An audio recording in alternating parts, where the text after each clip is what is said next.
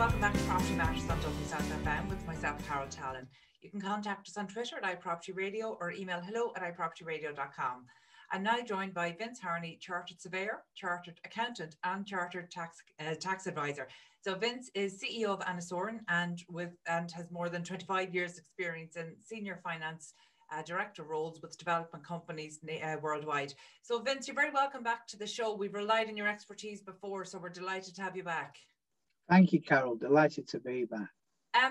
Vince, we spoke to you at the start of the year. An awful lot has changed since the start of the year. Just before the summer break, there was a run of housing legislation, culminating in the Housing for All strategy that was announced earlier this month. So I definitely want to speak to you about many aspects of that. But tomorrow, Wednesday, you're running a seminar for the Chartered Surveyor Society of Ireland, the SCSI, about build to rent. You might just give us an overview of what that seminar is going to take in. Yes, that's right. Well, basically, it's capturing everything for people, from people who don't know what BTR is about, what it even means, because everybody keeps using BTR, which means build to rent.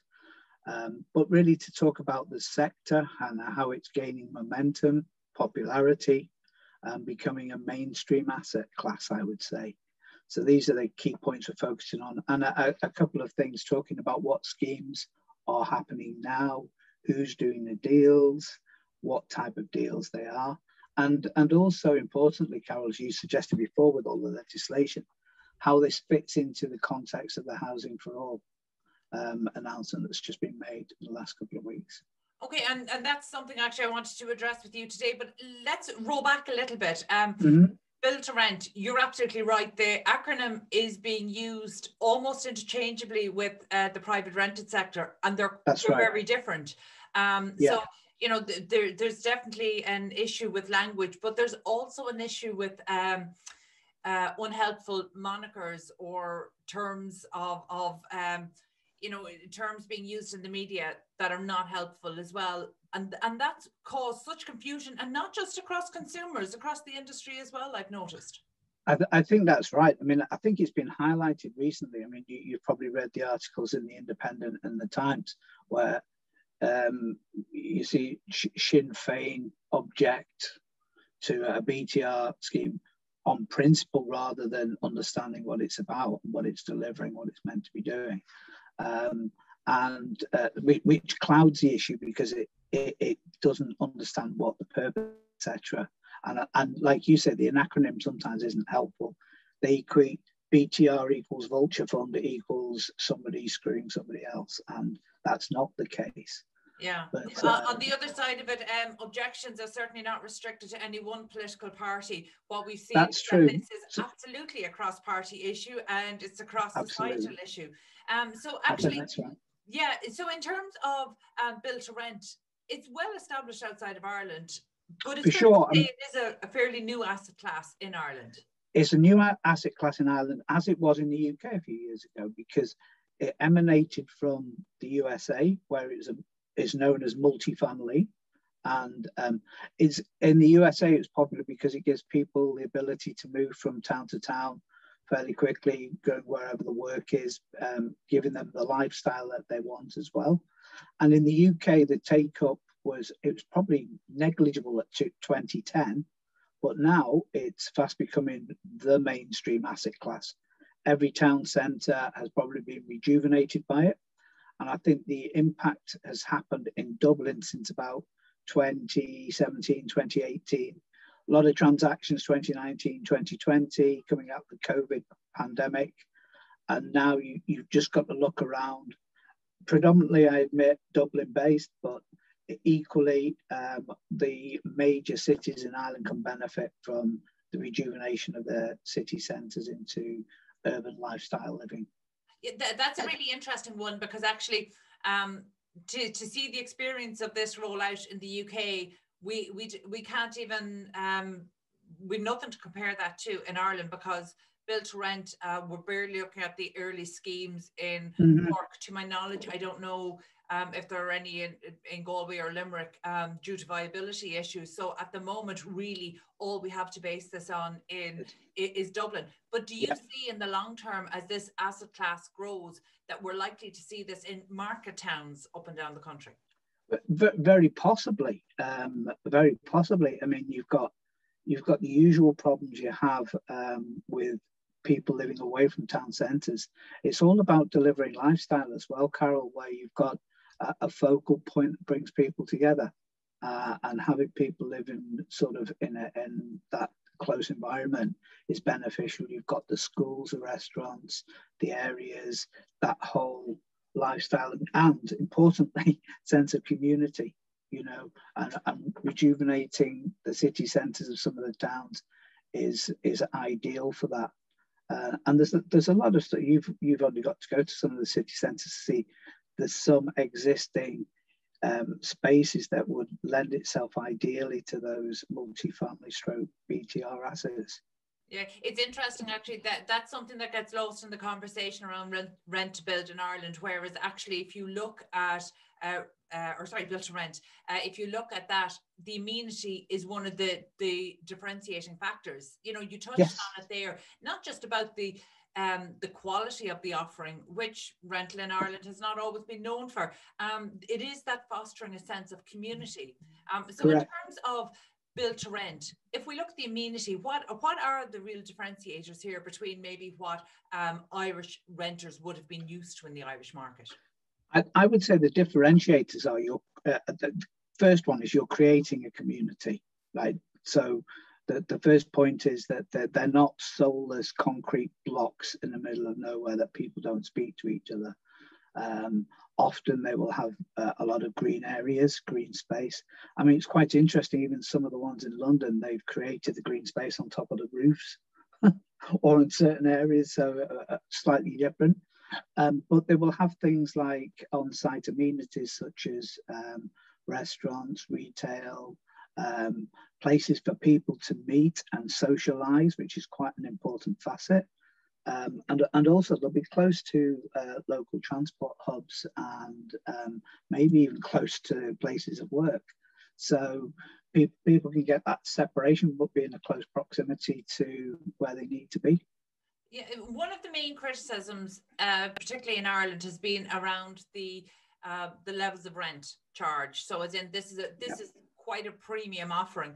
Is there you're more familiar with, say, the service across the UK. Across the UK, now that build to rent is more established, are we seeing, is there a scale, a sliding scale where you've got premium providers, but you've more affordable options as well, or is it all premium? I think that's actually, strange enough, probably in the UK, it's more location dependent. So you'll pay real premium dollar for schemes in London, as opposed to, say, Manchester. Well, there's still a premium to be paid because what you're paying for is a lifestyle, I think. So does you know that it's like buying properties as well.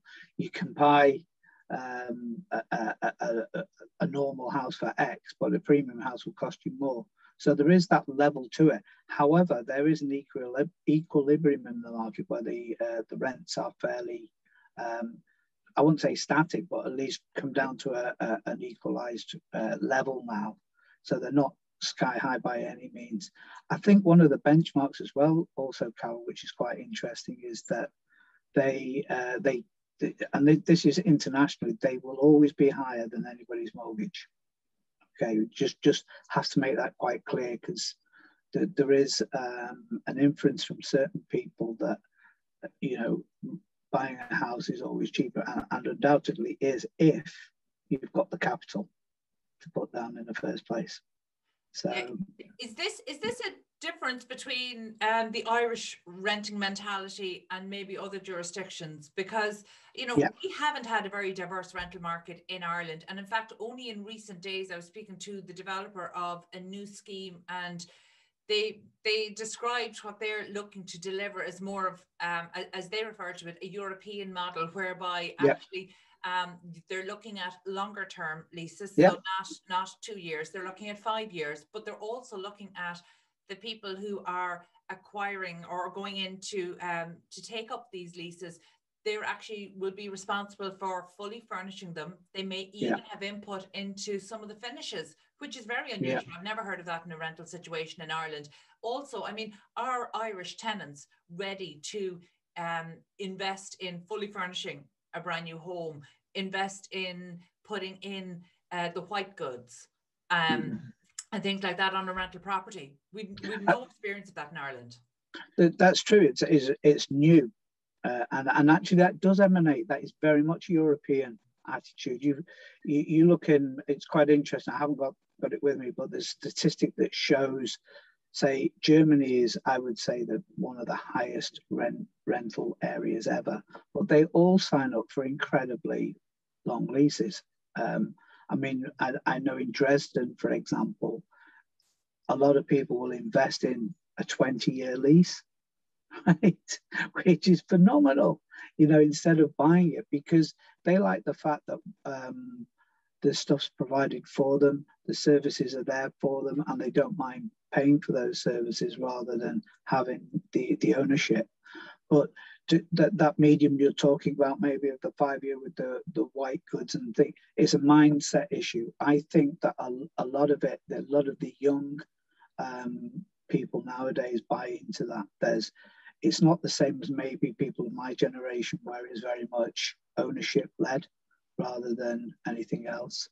And you've got to own assets, and this, that, and the other. I think people are a little bit more circumspect nowadays. Yeah. The only thing is, I remember, you know, maybe a decade ago when we looked into different home ownership levels, and, you know, Germany was one country that came up as, you know, being very low home ownership rates. However, they would have had people getting involved in more diverse investments at a much earlier stage. So you have people in their 20s investing in stocks and shares and other asset classes. So they were never dependent. In Ireland, we've had this mentality that you pay into your mortgage and that essentially is your retirement. And that's something where we can see that there's definitely going to be an issue with long-term rental, because these changes have happened before the people were prepared for them. So they're not financially prepared. So people who are still renting in their 40s and 50s are not financially prepared what's going to happen when they stop generating an income. That's right, Carol. I think you've hit the nail on the head there. But I think that's a transitionary type arrangement, because certainly the demographics, if you look how people have shifted, I mean, home ownership, I would say, was probably fairly common in the 20s, and, you know, say 10, 15 years ago. Now that's been pushed out to 35 because people cannot afford the capital input. So there's that side as well, and I echo what you're saying. But you've still got this attitude that the investment in real estate is more important than the investment in equities, stocks, and any diversified portfolio, because people predominantly regard those as being quite risky. Equities are quite high risk. They can be brilliant one minute and bomb the next. So there's a stability to owning your own home. And people actually, I would say, are looking to have second homes, or that's the sort of real estate investments they're looking at. Well, notwithstanding that we're at an early stage of build to rent in Ireland, what role do you see this particular sector playing in the overall housing market going forward? I think it's an intrinsic and massively important aspect. I was just looking at that Housing for All brochure this morning, actually, and the commitment to get to 300 houses by 2030, which I think is quite a tall commitment, by the way. 170,000 of those are private-led units. And I think at least 50% of those will be built to rent provided, which probably just goes to show you just how much is required of the built to rent sector. Okay, that's an interesting one, because I was just looking, and the most up-to-date figures I could see for the UK was that built to rent, is it hovering somewhere between 8 and 12% of the overall housing delivery? Yeah, It is. And I was looking at statistics there. God, this is sad, isn't it? I was looking at statistics. It was around the 200,000 units mark that they've done to date. So that's quite impressive statistic if you see where it's come from, and that's in a relatively short period of time. Okay. Vince, you mentioned the housing for all, and you're absolutely right. I think it's the figure 312,000 by 2030. I haven't spoken to anybody, public or private sector, who has any concept of how delivery is going to be ramped up like that. Obviously, it's one of those things that we hope they're right, but it's very difficult to see a pathway to achieving that, particularly at the moment.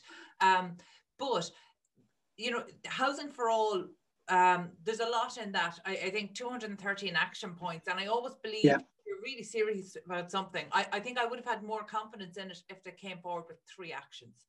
That could really, I think 213, that scares me. There's a lot of you're absolutely right. There's massive pressure to deliver on everything, and when you're spreading the amount like that, it's something is bound to fail, because there's a lot of things that need to happen in the first place before that can even be tackled properly. So, I mean, one of the big things is the private and public partnerships need to be firmly established so that things can just be moved on at a fast pace. And one of my worries as well is, Carol, is about delivery. We're now in September 21, and we're talking about doing 300 by December 30. I think we've lost another year in a way, because things are not going to move out particularly fast. So we're talking over 9 years. So particularly when we see that planning, and they're down, and planning commencements are down. Yeah, and this is it as well. One of the things that it was talking about was overhaul of how do we say it? Changing the attitude to planning and moving that forward. That is going to take some time, Carol. It's not a quick fix tomorrow morning job, and it means that the planning process is going to have to adhere to, I would think, for the next 2 to 3 years before we get to any smooth established process to speed things up. So planning is such it almost seems like the beast that nobody can manage. Everybody knows it needs to be tackled, and to be fair, during COVID some advancements have been made kind of towards digitizing, which has been on the agenda for quite some time.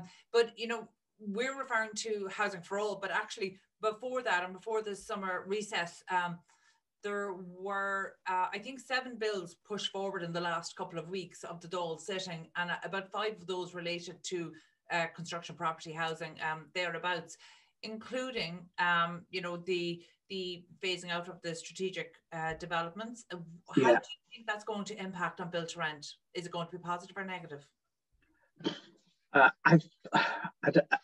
Personally, I think it's going to have to be positive.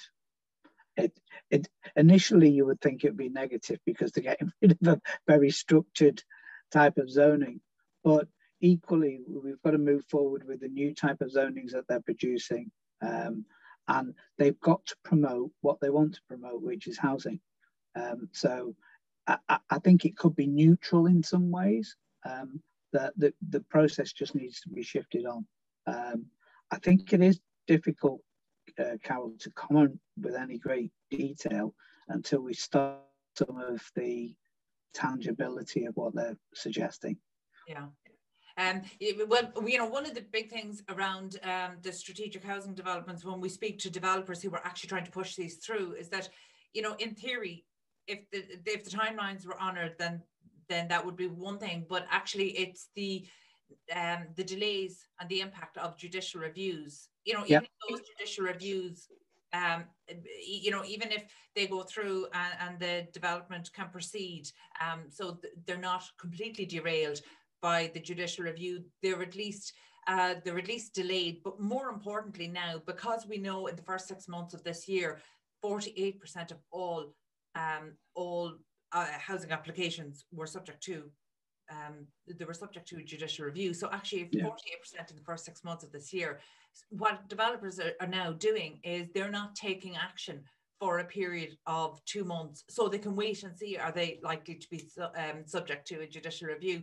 So in one way, it's a self-imposed delay, but it's also a very reasonable approach. I think 2 months is absolutely reasonable, Carol. You know, I think they're absolutely right to do it as well. And to be honest with you, the government needs to actually follow through with their proposals with action to deal with this backlog already, because it's creating a noose around its own neck if it's not careful.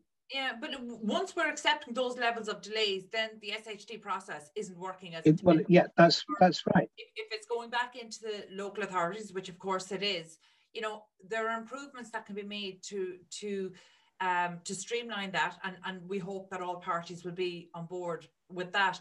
But we still have the community element, where people need to have more of a say in the development, so that they're not derailing them for reasonably small or relatively small issues. In fact, the Telegraph in the UK yesterday just published an exploratory piece talking about NIMBYism and how to tackle it. And one of the proposals there is that people within a community, residents within a community, whether they're renting or they own their own home, will be given an opportunity to vote on new developments coming in. And when I first read it, I was thinking, well, that's terrible, they're all going to vote no. But actually, as I thought about it, this could be really strong and really powerful, because what we've seen through the judicial reviews is that it's always the loud minority that are shouting. It's a handful of people derailing projects. The majority of people, even if they're comfortable in their own home, their family aren't, their adult kids aren't, their grandkids aren't, and there's no prospect for them to be. So, you know, have we done the community or the public a disservice by not trusting them with more information so that they can get on board with these types of developments? So, you know, for example, build to rent, you've talked there about the importance of community. It's one of the key amenities. Everything through build to rent is being done to foster this sense of community, but it's not just within the tenants moving into that building. It's because they're moving in as long-term tenants, so you know, we'll wider see community. the leases longer. They will have more of a role in the local community. Correct. Absolutely. Is that being done well in other places? Absolutely. Yeah. My hometown of Manchester, that you should see it. Honestly, I remember growing up there, and there was, in the city centre, was no sense of community. Really? Now, it's seriously, it was a go to work, come out. Now it's people are living in there, and it does really have that sense of vibrancy and community in there. And other places, Leeds, London, they've all got that. You know, London's got villages now inside the city centre. It might sound stupid, but it does. There's local communities in there, and they're very defined. And I think that's what people like more than anything else, is that sense of community and belonging. Do you think the longer term leases will help promote this? So, for example, people who are living in their own communities, whether it's in towns, villages, cities, if they see a build to rent development coming in, but they know the leases are longer than 2 years, possibly 3 years, 4 years, 5 years, do you think that will change the perception, and they will see that actually these are people who are going to come in, start families, have their children attend the local schools, they're going to frequent the local businesses? I agree, Carol, absolutely. It's all about stability on both sides, actually. It's stability for the tenant, for the community, and for the investor as well, isn't it? So it works well all ways around, I think. And you're absolutely right, that sense of community, if you're living in it and part of it, with that long-term commitment, is absolutely the way forward. Vince, at the start of the interview, we mentioned there that you're going to be hosting a seminar for the SCSI tomorrow morning, Wednesday at 11 a.m. Do you know, are you going to be speaking to an industry audience? It's a mixture, actually, Carol. I do know that. There are all the usual players in there. There's people from Greystar, Heinz, Hook McDonald, the PRS agent, as I call them, and many other there. But there's a lot of people that are just signed up out of interest to know a little bit more about BTR. Okay, and obviously that's a positive thing, because yes, we want to educate the industry, but actually there needs to be a wider education. I don't suppose there's any journalists signed up for that. We could do with that. I don't know. I'm sure Paul McNeve will be there somewhere. He straddles both sides. No, but look, yeah. in all seriousness, this is a really important thing, that we need to get the messaging right. But also we need to get the delivery right. But the reality is the community can't be left behind, because they're the people who have derailed it in the past. And I don't say that in a blaming way. I say it, actually, I think, like all communications, the duty was on the developer to communicate how their development and the people who are going to live in it was going to enhance the community. And if they failed to do that, that was leading to judicial review. So I don't, when I talk about the community like that, I'm certainly not blaming them. I think there's an education process that needs to happen, and a lot of that has to come from the developer. However, it can't, we can't have this them or us polarizing all the different solution providers in the marketplace, which is happening at the moment. One of the positive things about Housing for All, I hope, is that it shows that we need all the solution providers. And there's a place for each of them. We don't need to be pitting one against the other. Yes, I agree absolutely, Carol. I mean, one of the things that I find a bit disturbing is that people think BTR is the old concrete jungle, and it's not. It's certainly not. It's part of the solution. I don't think it's the solution. It's part of the solution to improve housing for everybody and to create that sense of community, I think. Yeah. Look, it will be interesting to see. Obviously, we want to get build to rent growing in Ireland, but on the right track, in a way that it genuinely is a solution provider, and it's integrating community as well, because it's something that we failed at in the past across all placemaking, whether it's public or private housing. But the only thing is, there's an opportunity now to get this right, but it will require people rowing together, and that includes public, private, rental and ownership. What's the main takeaway that you want people on the seminar tomorrow to leave with? I want them to leave with the fact that this is a mainstream asset class, and that what it is part of the overall solution for the housing crisis that we're under, and to understand that far from being an antagonistic approach, is to create a sense of community that used to reside inside urban centres, and to recreate that. Okay, that sounds good. Thank you so much for joining us. That was Vince Harney, CEO of Anasoran. We'll be back after a quick break.